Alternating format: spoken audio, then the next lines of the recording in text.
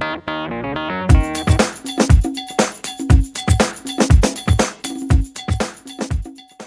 everyone, welcome to part 3 of the Working Paperless training series. In this video you will learn how to send documents via email to our customers, clients, and colleagues for electronic signatures using ZipForm and DocuSign and a desktop computer.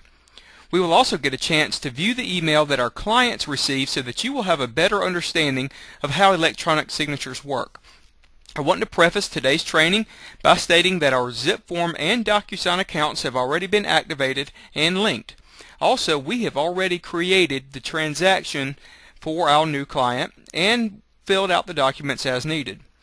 If you are looking for information on activating and linking your ZipForm and DocuSign accounts, please refer to part 1 of this series titled Working Paperless Account Setup.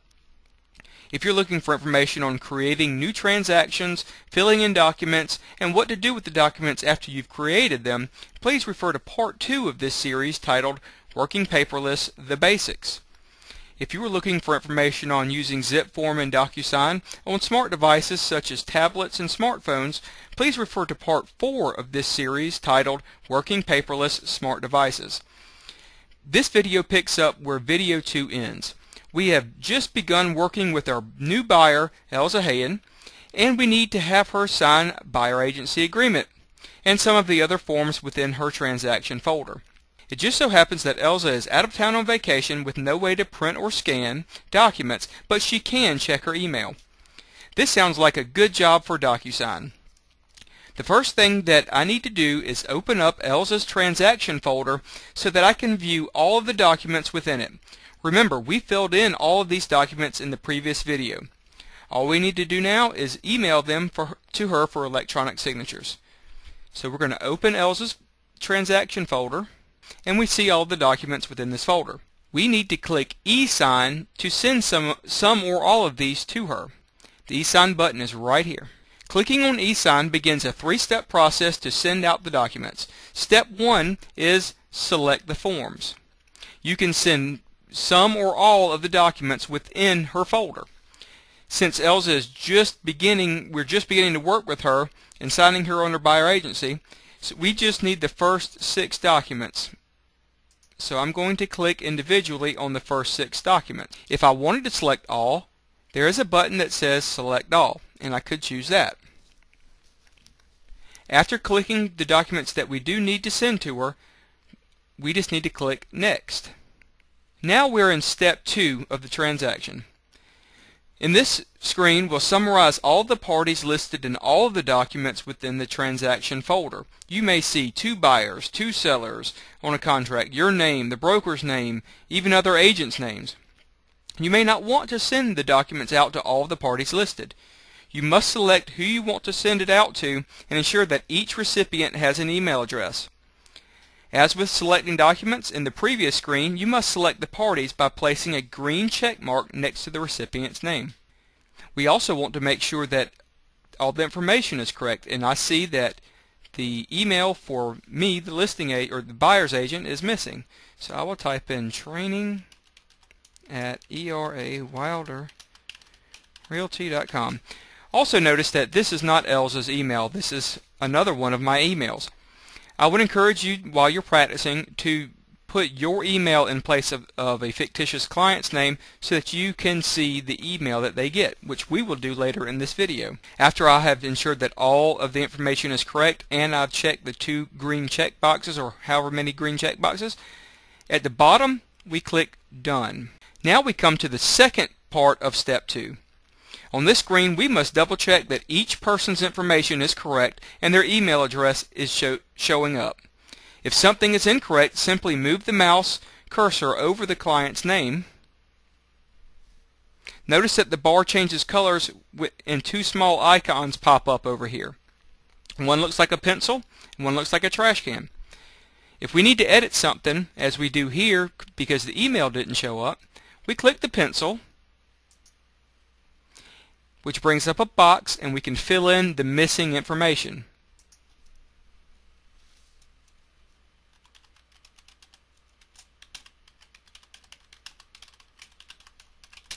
Training at ERA Wilder. And then hit save. and it's filled in. The next thing that we must do on this screen is to ensure that the order in which the clients receive the signature requests is correct. The emails are not sent out to everyone at the same time. Notice on the left-hand side of the screen it says order 1, 2, and it'll have more if there's more people. The party in position 1 receives the email first. Party number 1 must view and sign all documents before the email will then be sent to party number 2 and 3 and so forth. If a party does not sign the document, the process stops at that point. Let's say I want Elsa to receive it first and then me. To ensure she's in the number 1 position, we have to just click and hold and drag it above the other name. See how that is done? I'm clicking and dragging and just moving it. Just click and hold. Now that everything looks good, we will click Next from the upper right hand side of the screen. Now we are in the final step, step number 3, adding signatures. What you may not realize is ZipForm just opened up DocuSign for us. We're now in DocuSign, ready to mark on the documents where signatures and initials go. Look to the left side of the screen. Note the name up here is Elsa Hayen. We are currently marking where Elsa needs to initial and sign. Just below Elsa's name, we see tags. Tags are like little initial boxes, signature boxes, date stamp boxes. Just remember, they're kind of like the little sticky sign here stickers with the arrows that we put on our paper document. We just need to pull these tags into the document where they belong. Before we begin placing tags into the correct positions, I want to start by pointing out the differences in optional tags. Notice signature versus optional signature over here on the left, and initial versus optional initial. I would strongly suggest that you do not place optional tags into the documents. When a client is signing, they may overlook the optional tags, and the system will let them complete the signing process without ever having chosen any option that's optional. Here's how we can tell if a tag that is placed is optional or not.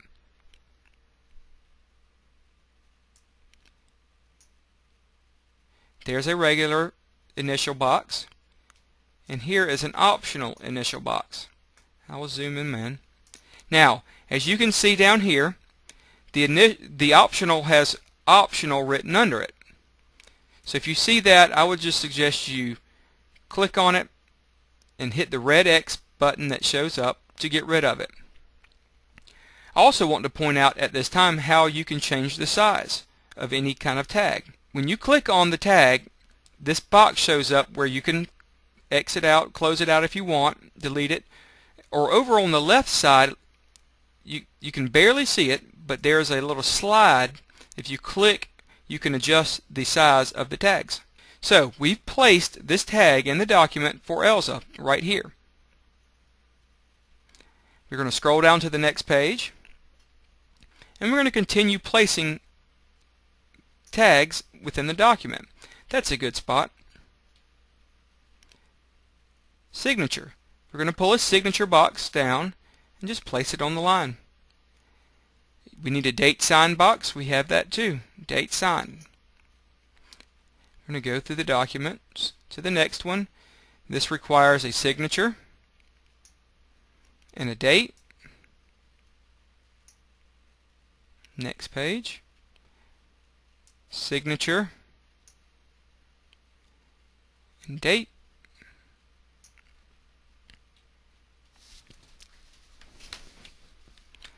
We'll put some initial boxes in this document. We'll say she agrees to a home inspection, and she's agreed to a home warranty. And we're going to have her sign that. And date. Now to the contract. Notice I did not place these boxes down here. ZipForm tries to be helpful, and DocuSign, they try to be helpful in placing tags where they believe they belong. Now what I will tell you is sometimes they place optional tags. Again, you can click on the tag to increase its size to see if it says optional beneath it. This one does not.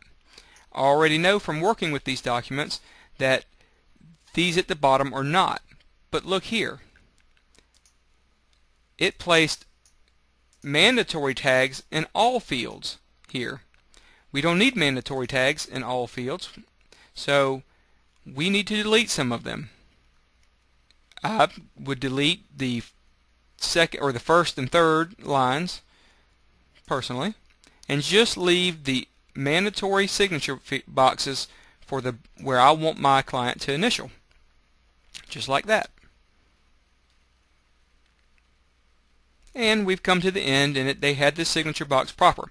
Now, if there's another party, which there is, me, it could be the other buyer client, the spouse, you never know, you have to come to the top of the page up here, and it says tags for, we're going to switch it from Elza Hayen to Buddy Rogerson.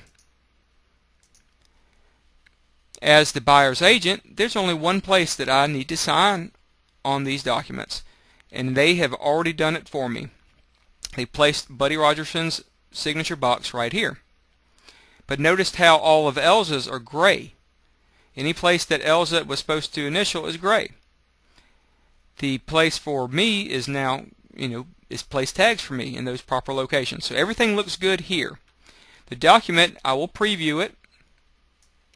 You go through and just make sure that everything looks good. I'm doing a very quick job of previewing. And then after I finish previewing each page, making sure that the initials and the signature boxes are in the proper spots, all I have to do is click Send.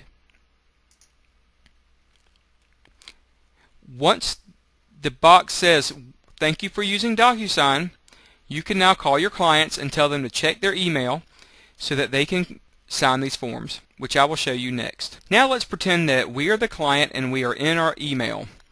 They will see an email just like this. It says it's from Buddy Rogerson via DocuSign, and it has their name right there as the subject. If they click on the email, you will see a really big E.R.A. Wilder logo, and just beneath it it'll say, "Hello Elza Hayen. Buddy Rogerson has sent you a new DocuSign document to view and sign. Please click on the View Documents link below to begin signing." You can tell your clients really they can't go wrong clicking everywhere that's this yellow or golden color. So we're going to click the View Documents, and they will see this. It says Request for Signature, and it shows who it's from and the list of the documents. But before they can begin signing, they must click the box that says "I consent to use electronic records and signatures." Once they click that, they can click Review Documents, and they see the forms that we've sent to them, and the little initial boxes are right where we put them. They can hit Start, and it will take them to the first box. When they click on the initial, it will ask them to adopt a signature. It has their name, Elza Hayen, and their initials, E.H. They can just adopt what's here.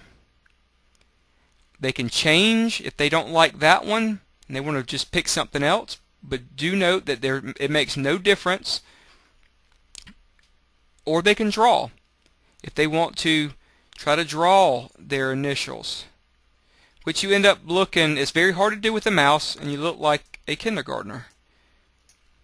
But let's say, nah, we don't want to do that. Let's just select a style. Select Adopt an Initial. Now, it will put that signature and initial style in every one of these boxes as they click.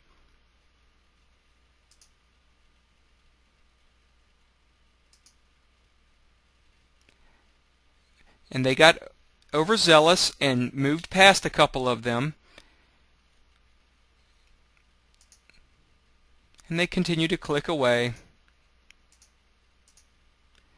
on each of the tags. And it's going to put a signature here. Now, what will DocuSign do if they miss? It brings them back up to the top so that they cannot miss any of the required boxes. If there were anything optional in between two mandatory fields, it will just kind of zoom like this right past it, and they may inadvertently miss the optional initial and signature boxes. Now, once they're done, it will say all required fields complete. This box will not come up where they can confirm signing until they have clicked on every box, initial box or signature box, within all of the documents. So all they have to do is click confirm signing and they're done. It will now ask if they want to create an account with DocuSign. They do not have to. In fact, let's just not do that. It requires no account on their part to use DocuSign. Now that our client has signed the documents by DocuSign, let's go back into ZipForm and see where the documents end up. So we're going to log in to ZipForm, and now I want you to notice the silver circle that is next, or that is within Elza's box here. And notice Bubba Buyer does not have one.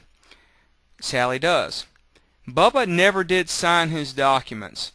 Elza has signed it, and this silver circle signifies that the documents are sitting in her folder, signed, and as you can see, this is new. This was not here sitting with all of our documents before. It says DocuSign signatures completed 14th of July. If we click on that, we will see all 6 documents that we sent to Elza originally, each of them being signed. Let's just open up one of them and look at that.